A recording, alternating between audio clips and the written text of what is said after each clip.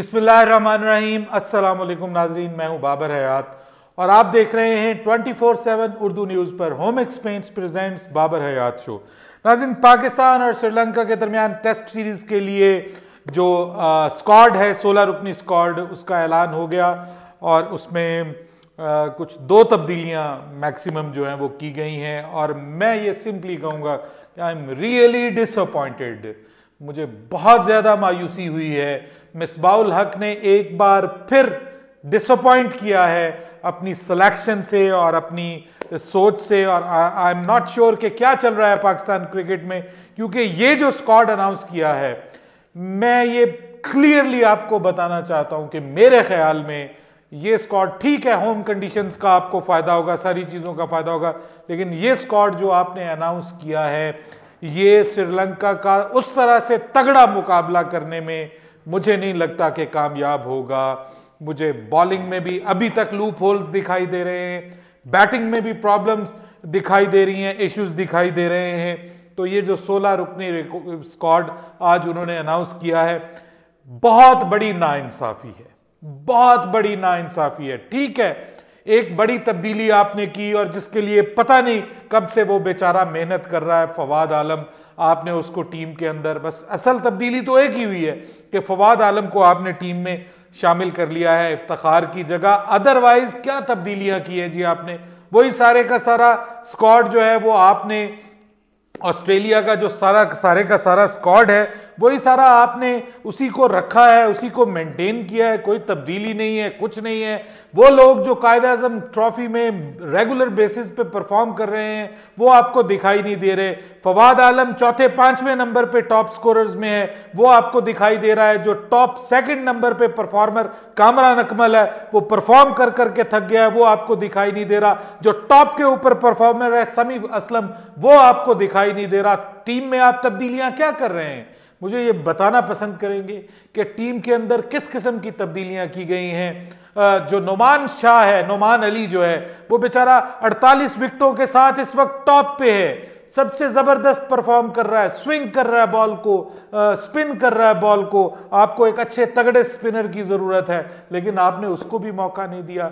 जुनैद खान बूढ़ा हो गया है, आप नसीम शाह के साथ चल रहे हैं। नसीम शाह को ठीक है आप लेकर के आए हैं, एक बार आपने उसको देख लिया, अब दोबारा आप उसको मौका दे रहे हैं। दूसरी तरफ आपने अंडर 19 क्रिकेट वर्ल्ड कप के लिए उसका नाम अनाउंस किया हुआ है, यहां पे वो 2 टेस्ट मैच खेलेगा, उसके बाद वो अंडर 19 वर्ल्ड कप खेलेगा जो कि जनवरी में स्टार्ट हो रहा है। तो आप कह रहे हैं हमने उसको बड़े तरीके से इस्तेमाल करना है। यार ये क्या तरीका क्या है? आप 2 टेस्ट मैचेस में उसको खिला के उसके बाद आप वर्ल्ड कप में उसको लेकर के जा रहे हैं, जो कि आपका बहुत इंपॉर्टेंट इवेंट है। आप उसको टेस्ट मैच में खुदा ना खास्ता अनफिट हो जाता है, आपका T20 वर्ल्ड कप का क्या बनेगा?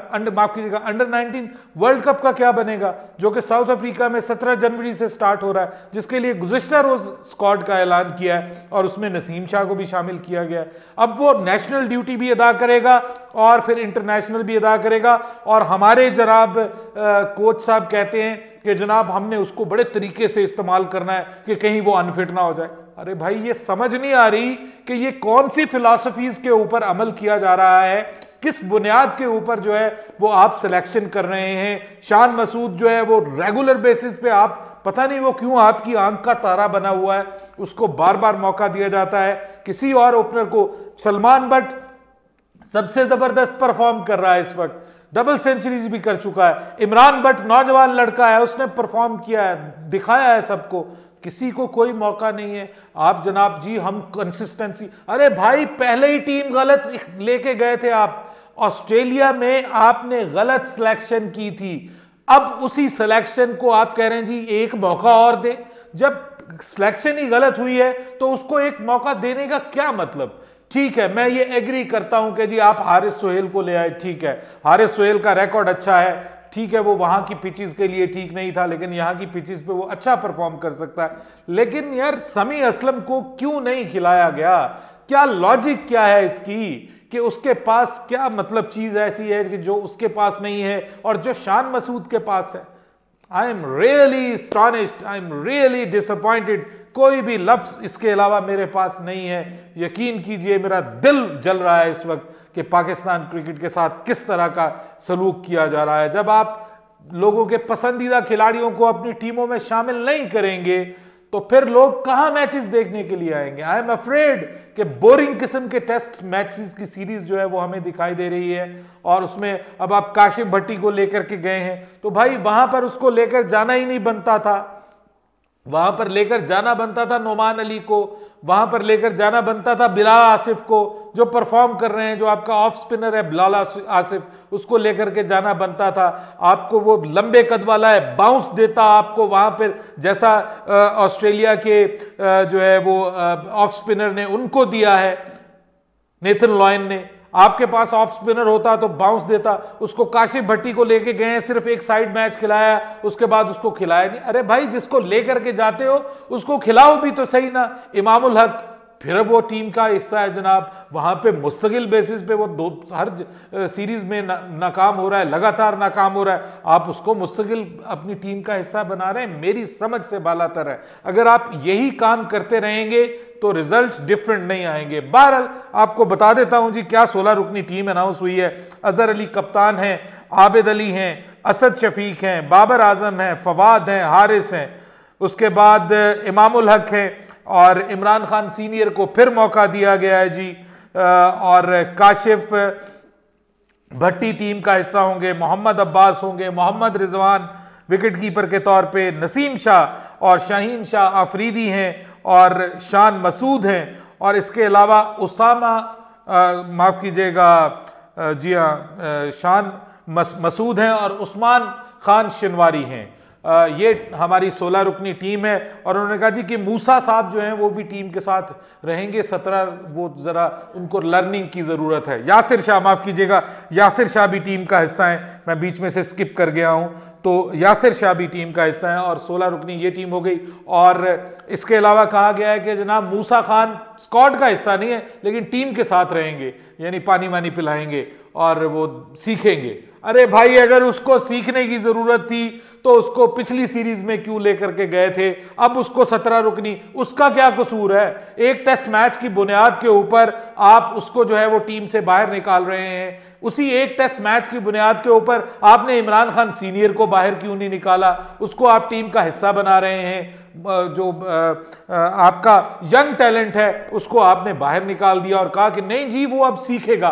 तो लेकर के पहले उस वक्त टीम में आया करें ना, पहले उनको साथ रखा करें, डेब्यू ना करवाया करें। आपने उसको डेब्यू क्यों करवाया? अगर आपको इमरान खान सीनियर से इतनी ही मोहब्बत थी तो इमरान खान सीनियर को दूसरा टेस्ट मैच भी खिलाना चाहिए था। हमारी बात तो आप सुनते नहीं हैं। जब आप हमारी बात की कोई वैल्यू और कोई वक़्त नहीं है, जब एनालिस्ट की वैल्यू वक़्त नहीं है, तो आपने जब अपनी मर्जी करनी थी तो वहां पे भी उसको दोबारा मौका देते, उसको अगले टेस्ट मैच में भी मौका देते। कम से कम मुमकिन था कि शायद वो मूसा खान से ज्यादा बेहतर परफॉर्म कर पाता। अजीब सोच है और फिलॉसफी है, समझ नहीं आ रही कौन से 6 ब्रेन्स वहां पे बैठे हुए थे। कह रहे थे कि जी, कह रहे कि मैं अकेला फैसला करने वाला नहीं हूं, 6 सिलेक्टर हैं और उनकी से है इसमें। तो मुझे तो इसमें कोई से नजर नहीं आ रही 6 सिलेक्टर्स की। और अगर ये 6 सिलेक्टर्स और साथ में मिसबा उल हक ने मिलकर ये टीम मुंतखब की है ना जी, तो इस पे हम सब मिलकर अफसोस कर लें, क्योंकि ये टीम जो है मेरे ख्याल में ये एक बुनियादी तौर पर नाइंसाफी के ऊपर मबनी है।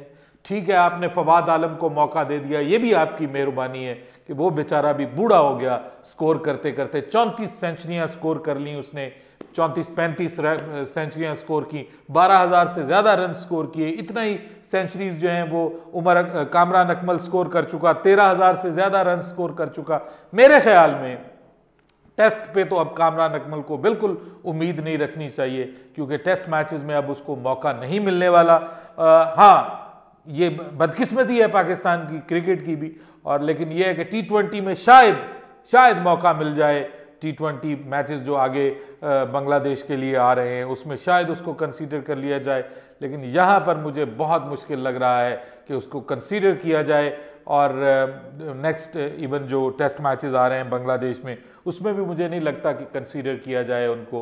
पाकिस्तान का ये स्क्वाड जो मैंने आपको बयान किया है, आपके ख्याल में ये किस तरह का स्क्वाड है? अपनी राय दीजिए कमेंट्स में। आपके ख्याल में इसमें किस खिलाड़ी की जगह बनती थी। मेरे ख्याल में अगर इसमें जो है वो समी असलम को मौका दिया जाता, अगर इसमें छठे एक बैट्समैन कामरान अकमल की सूरत में ऐड कर लिया जाता और इमामुल हक की जगह इसमें अगर जो है वो सलमान बट को मौका दिया जाता तो ये एक तगड़ी पाकिस्तान की बैटिंग लाइनअप बनती। अब मैं थोड़ा सा डाउटफुल हूँ, बॉलिंग में भी हूँ कि मैं एक बॉलिंग में भी एक सीनियर प्रो को चाहता था। राहत अली का के भी चांसेस थे, उसको भी मौका मिलना चाहिए था, उसको भी मौका नहीं मिल रहा। तो ये सारे खिलाड़ी जो है ना, मेरे ख्याल में इनको अब क्रिकेट छोड़ देनी चाहिए, क्योंकि मिसबाह उल हक साहब आ गए हैं और ये बस खुद ही आपको नजर आएंगे। वो पंजाबी में कहते हैं ना कि सुंजियां हो जान गलियां ते विच मिसबाह यार फिरे। अब ये मिसबाह यार ही फिरता हुआ हमें इर्द गिर्द नजर आएगा। बाबर हयात को इजाजत दीजिए, अल्लाह हाफिज।